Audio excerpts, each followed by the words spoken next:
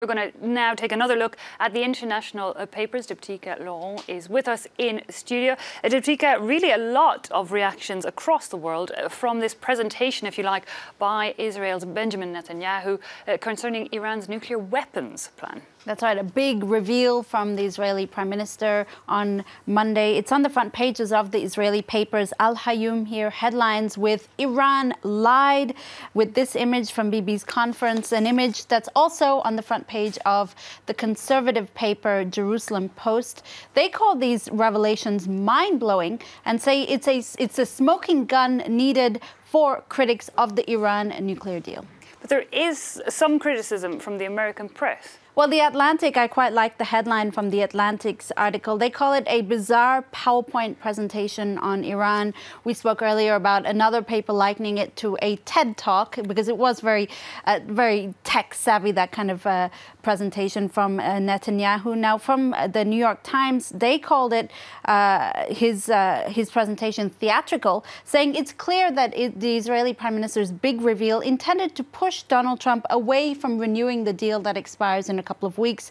And they say that the findings were presented to Donald Trump during a visit by the head of Mossad to Washington in January. The reason that it's only coming out now is they had to analyze this information. Indeed, the New York Times notes also that a decade ago, the chief inspector of the International Atomic Energy Agency also showed proof of Iran developing nuclear weapons. So for them, at least, it's nothing new. No, indeed, a lot of people are questioning the timing of these revelations, if you like. But what are the conservative American newspapers saying about it? Well, they're coming overwhelmingly in favor of Donald Trump and Israel, as you can imagine. The Wall Street Journal's editors say Iran has used the windfall from the nuclear deal to fund its regional aggression, and says the sooner the world pushes back against Iranian imperialism, the better the chance of avoiding a much larger war. And I want to point your attention to a very incendiary piece from the conservative website Washington Times.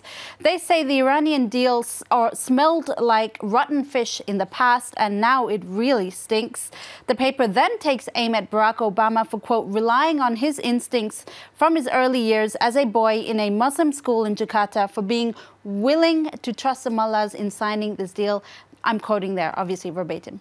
Well, let's stick to the American papers for a minute. The New York Times has gained access to the actual questions that Special Counsel Robert Muller, who is investigating those allegations of Russian interference into U.S. elections, the actual questions he would like to put to the U.S. president. That's right. We were talking about this earlier, Eve. It's hard to explain exactly why this is important, but it must be said that Muller's investigation was shrouded in secrecy. We had no idea what kind of angle he was going in for. So it's really, this article is the first look at how he's conducting it. The New York Times has published an exhaustive list of questions, a range of questions that Mueller wants to ask Donald Trump. For the paper, at least, it appears that he's trying to penetrate into the president's thoughts. What's going through his head? They want to, Mueller also wants to examine the relationships that Donald Trump has with his family, notably his son-in-law and closest advisors, and understand what motivated some of his most fiery tweets, and look also, importantly, at possible coordination between Donald Trump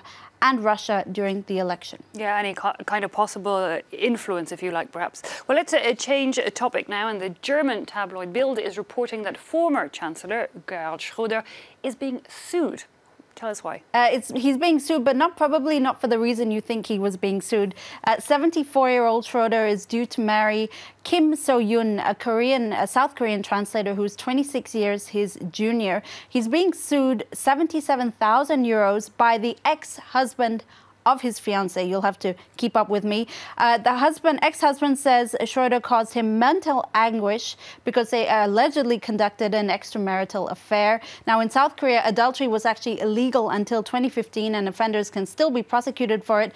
Worth noting, though, that Schröder has been married and divorced 4 times, earning him the nickname of Audi Man and Lord of the Rings. Not bad, Lord of the Rings, I have to say. Finally, Diptyque, some citizen scientists have discovered a new beetle and named it after a very famous actor.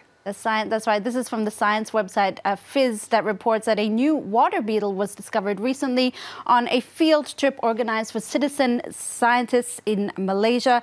They named it, this is the Latin name, I imagine, or scientific name, Grovelinus Leonardo Dicaprio, in honor of Leonardo Dicaprio. Worth noting, in the past, a moth was named after Donald Trump and a big armed fly after Arnold Schwarzenegger.